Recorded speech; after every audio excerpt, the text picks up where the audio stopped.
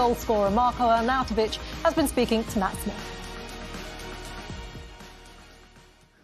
It came good in the end. Third time lucky, I think, in front of goal.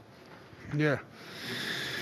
It was again. I had two chances. Yeah. I was thinking that it's going again wrong for me.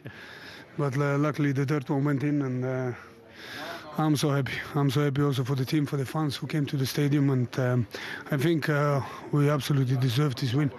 And now is waiting for us another strong game in Madrid. We know how good they are, but I think we can do it again.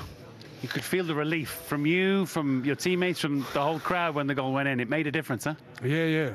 That my teammates, they know that was not an easy period for me, because I think when I was injured, it was a complete setback for me, and that's why I think they came out to me and they celebrated with me. But I'm very thankful for my teammates. They're amazing, and also the coaching staff and the fans, everyone else who's working at Inter. They're always behind me, and I'm very, very happy to be here. Yeah, and you know how tough it'll be in Madrid.